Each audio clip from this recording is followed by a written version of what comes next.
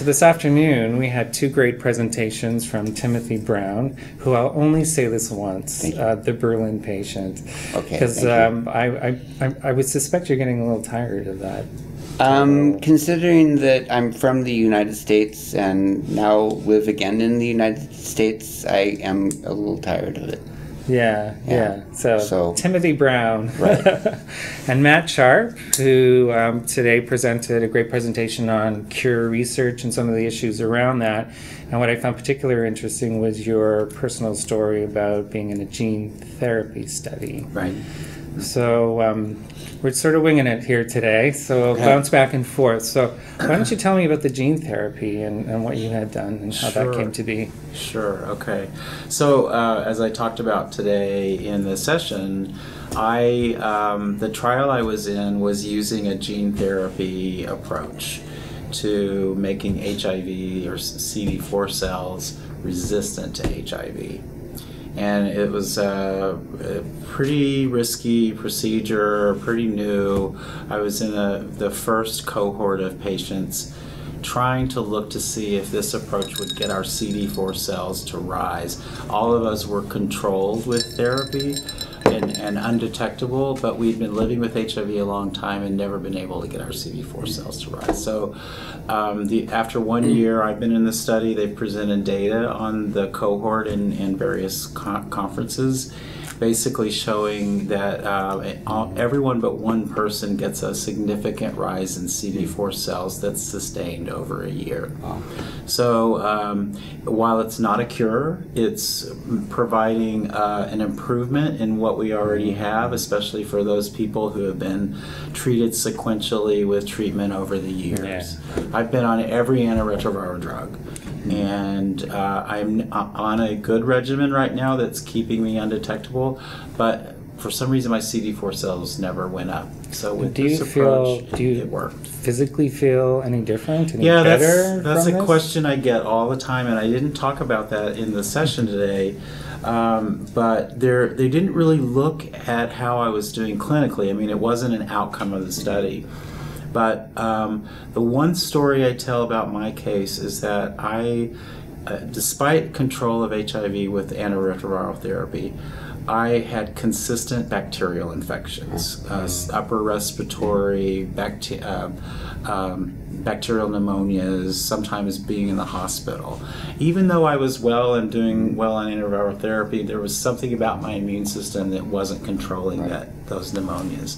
So with this approach, over the past year, I've not had one bacterial infection, not even a sinus cold. Wow, that's great. So everything has been, I think, controlled with this therapy. Whether that's really happening, it'll have to be shown in the studies. At least now you have some, so it's worth it so far. Yeah, how about energy?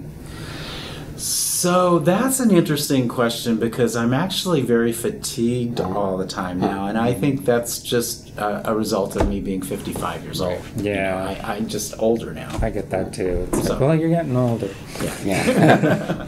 And you, listening to Timothy, your story and going through the leukemia treatments, and before having heard, I had read, but actually hearing your experience, it would make me wonder, well, if this was offered to me as a way of eradicating HIV, would I actually go through it? You went through so much.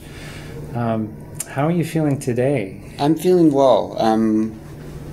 And back to that question of whether you would do it, I wouldn't have done it if it hadn't been for the leukemia. That was my first objective at the point that I chose to do that.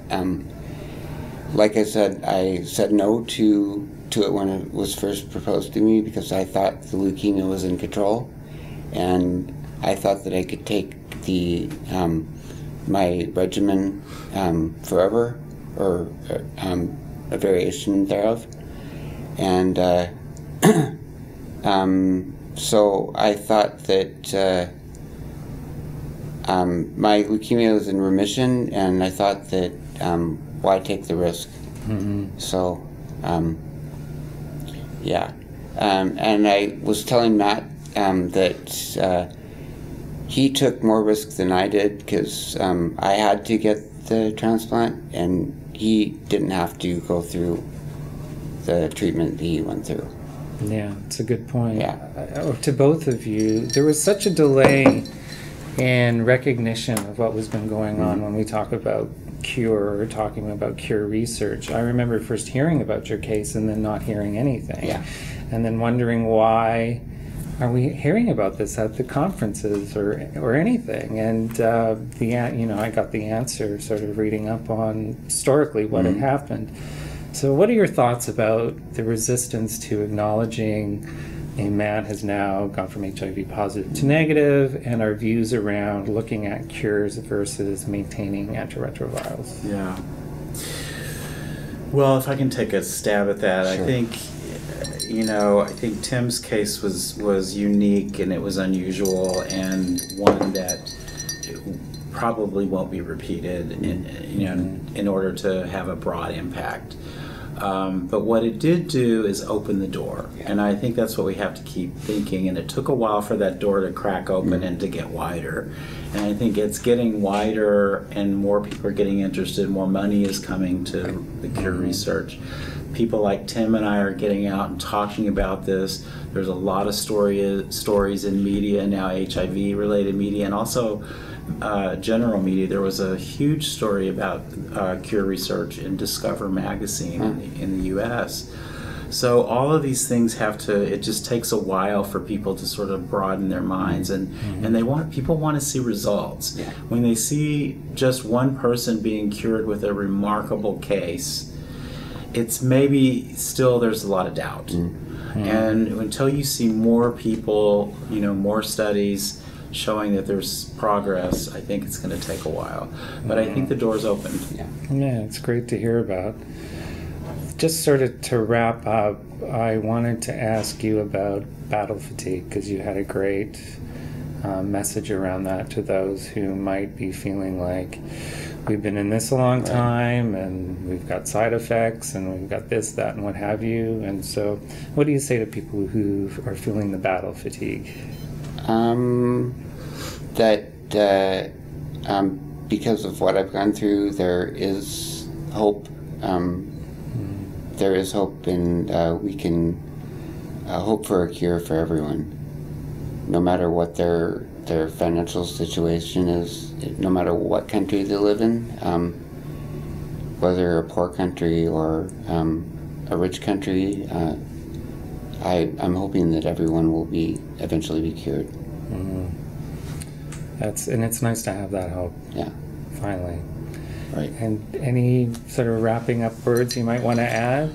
Just that, I think hope is a good word. I think that the thing I closed with in my talk today was to imagine a world without AIDS. I mean, we're so used to living with AIDS in our life, living with HIV, living with medications, living with doctor's appointments.